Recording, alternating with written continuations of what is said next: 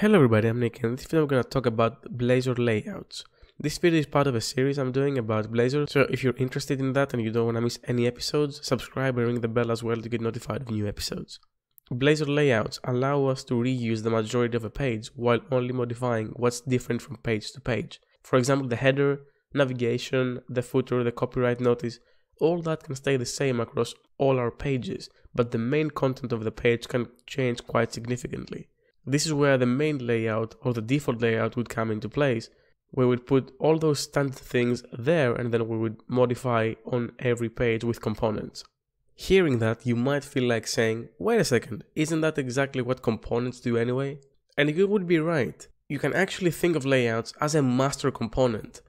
It can use the same dependency injection or data binding functionality and many others that we will see in this video. In fact, the only difference between a layout and a component is that the layout inherits from the layout component base, and because of that, it defines a body property, which we use to render the main layout content. Now let's take a look at what we get out of the box in Blazor, which is the default layout, and explain how everything hangs together.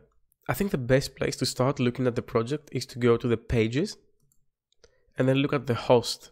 The host is, as you can see, a page on the root level, and then we have the very high level HTML. Literally our HTML tag is here, the head is here, the body is here. Looking at this and then looking at the index component as well, you might see that they have the same exact page root. So how does Blazor know where to send these requests? Well, if we look on the host, you can see that in here, in the app element, we actually tell Blazor to render the app Razor file. If we go to the app Razor file, you can see that here's where the routing takes place. And then this routing is being used to send the requests to the appropriate pages. Let's look what I get. First, we have the app assembly, which is the assembly of the application that Blazor is running on. In this scenario, we're using the program.cs. We also have the found element and the not found element. And these are fairly self-explanatory. If there is a component, like the index, which is the root page, or the fetch data, which is the /fetch data, then the router will send the request there. If there isn't, then it will show a layout view with the main layout and say, sorry, there's nothing at this address. Let's take a look at that. Here I'm running the application and I can navigate around normally, but what happens if I enter something that doesn't exist? Well, I'm getting this, sorry, there's nothing at this address message. This is where this is being used, because the page is not found and a layout is used here. I don't actually need a layout in here. I can delete this and just push this back. And let's see what happens now. If I again go to this random page that doesn't exist, we have nothing here. It's just a plain text saying, sorry, there's nothing at this address. So if I revert this change, this layout view allows us to customize the layout view at this level. And this route view, which we will look more in depth in our routing video, is defining a default layout for the whole application to use. Let's take a look at how we can customize this layout view with a new layout. For example, our main layout, if we take a look at that, has a sidebar with a nav menu. Let's say I don't want that. What I'm going to do is I'm going to create a new Razor page. I'm going to go here and say new file, and I'm going to name this no nav layout.razor. And that's just a Razor component which is empty, so I'm going to copy everything in this main layout component. And I'm going to paste it here. We're inheriting from the layout component base, making this a layout. And then I'm going to delete this sidebar. Now let's go to the app.razor and change this from main layout to no nav layout. Now let's run this application and see what happens.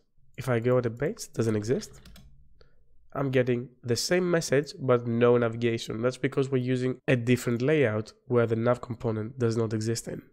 Layouts can also be overridden on a per component basis. Let's see how we can do that.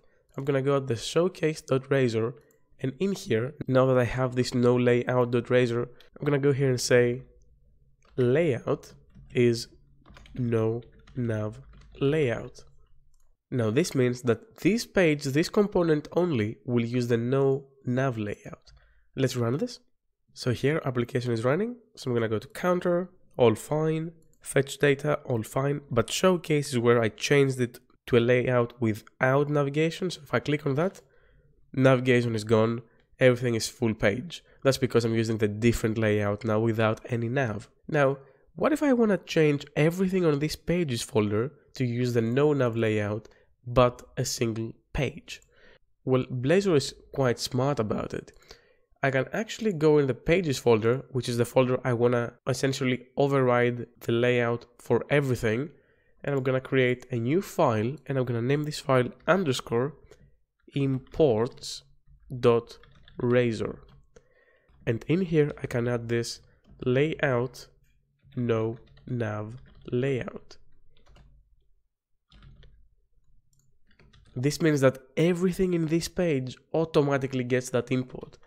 By the way, this can be used for anything. If you want to inject a service, like literally inject random service and then name it as well, for any single component in a folder, you can do that. I can actually go in the fetch data now, and I could technically do random service, random ID, because even though it's not injected in here, it is injected through the imports.razor. Blazor is smart enough to deal with this. So let me just remove this and just keep the no nav layout. And what I want is every page here but the index to be overridden with a no nav layout. So I'm gonna go on the index and I'm gonna say layout main layout. This means that my main page will keep my main layout, but everything else will use the no nav layout. Let's run this and see it in action. So as you can see, my home page has this expected layout with a navigation, but if I click fetch data, navigation is gone, counter, navigation is gone, showcase, navigation is gone. So I overrided for everything in the folder but this one file, where I overrided again to enforce the one I want. Last but certainly not least, as I said, a layout can be seen as a component with superpowers. So for that reason, I can actually nest my layouts to reuse even more code. For example, my error page, it's fine that it can just remove the navigation, but what if I want to add some extra stuff or even change it a bit more?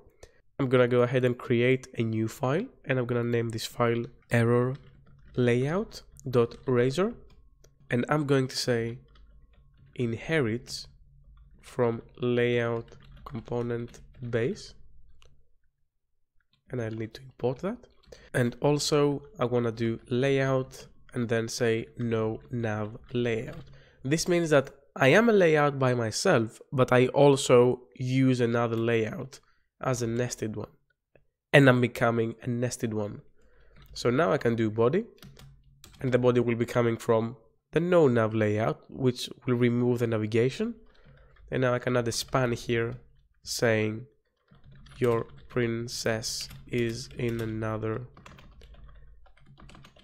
castle. So if I save that, let's see how that looks like. What I want to see is the index page to have normal navigation, everything else to not have any navigation, and the error page to also have this message on top of a missing navigation. The last thing I want to do for this to work is to go to the app.razor and update this to error layout. And now if I run this, as you can see, homepage looks as expected. We have everything. Then we go to counter, no nav, same for fetch data, nothing changed. But if I go to a page that does not exist, as you can see, sorry, there's nothing in this address, no nav. But on top of that, your princess is in another castle. That's all I had for you for today. Thank you very much for watching. Special thanks to all my GitHub sponsors that help make these videos possible. If you like what I do and you want to support me as well, you'll find the link down below. Leave a like if you like this video, subscribe for more content like this, and ring the bell as well to get notifications on new videos. And I'll see you in the next video. Keep coding.